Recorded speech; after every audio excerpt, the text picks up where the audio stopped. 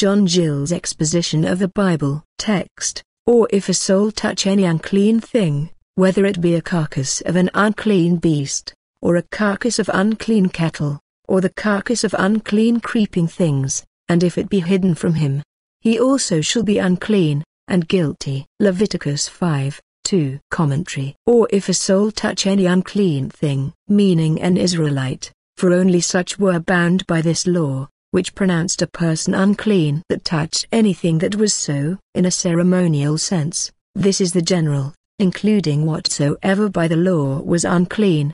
The particulars follow.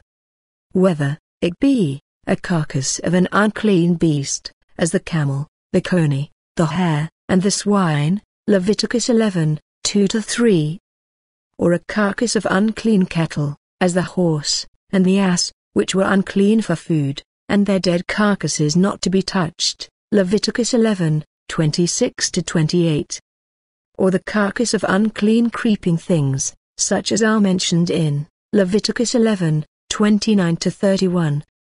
And if it be hidden from him, that he has touched them, or the uncleanness contracted by touching, he having inadvertently done it, or being ignorant of the law concerning such uncleanness, he also shall be unclean, in a ceremonial sense, by thus touching them, and guilty of a breach of the command which forbids the touching of them. This is by way of prolepsis or anticipation, for as yet the law concerning unclean beasts, and creeping things, and pollution by touching them, was not given. Jarchi and Gerson interpret this guilt, of eating of holy things, and going into the sanctuary when thus defiled. In the Jewish Mishnah it is said, the word hidden is twice used, to show that he is guilty, for the ignorance of uncleanness, and for the ignorance of the sanctuary.